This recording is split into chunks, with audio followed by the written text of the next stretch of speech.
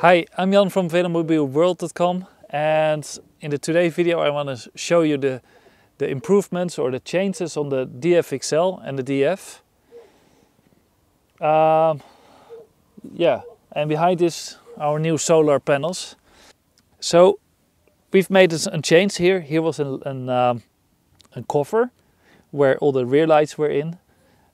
This one is removed, so it's nice and sleek now. And standard, there is now the Kellerman rear lights used here.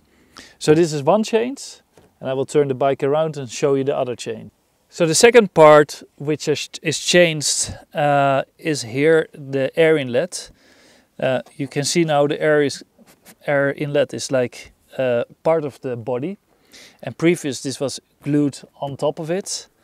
This changed some aspects of the bike, and it also makes the bike a bit stronger.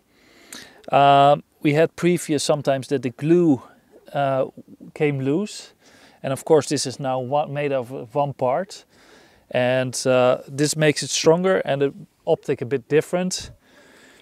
I got used with the old version with that we had this edge, but now after I think we have it a couple of months already like this, I got used with it, and I really like it now.